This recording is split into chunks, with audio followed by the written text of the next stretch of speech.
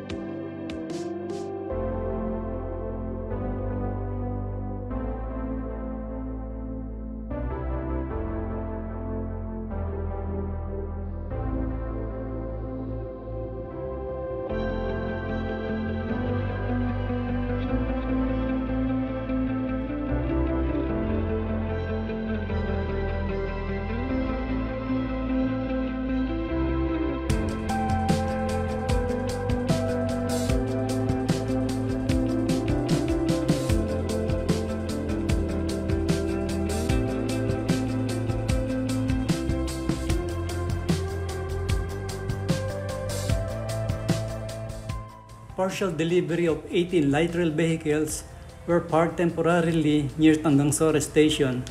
Each set of train is equivalent to 3 light rail vehicles. There were 6 sets of LRVs were delivered thus far by Hyundai Rotem of South Korea.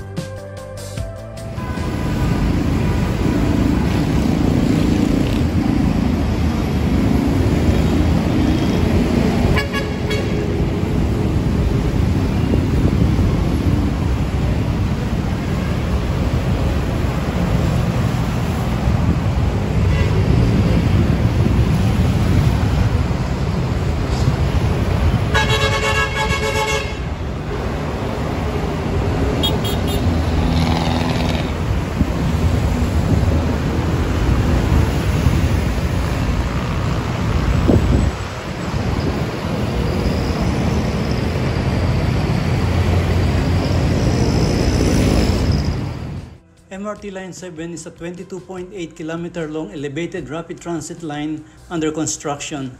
The elevated line will run from North Avenue in Quezon City to San Jose Del Monte in Bulacan and will include 14 stations that will take 30 minutes to travel from end to end.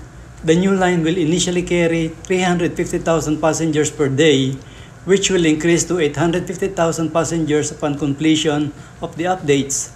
MRT 7 will cost 62.7 billion pesos or equivalent to 1.64 billion US dollars.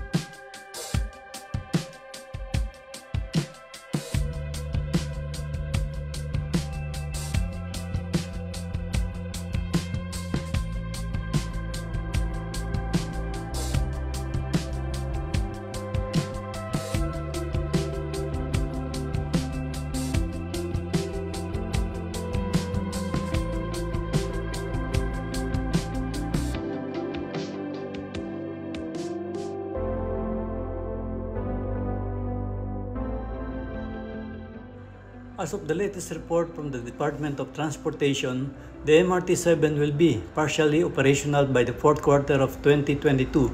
It was also announced that the MRT 7 is expected to be pollution-free mode of mass transit for commuters.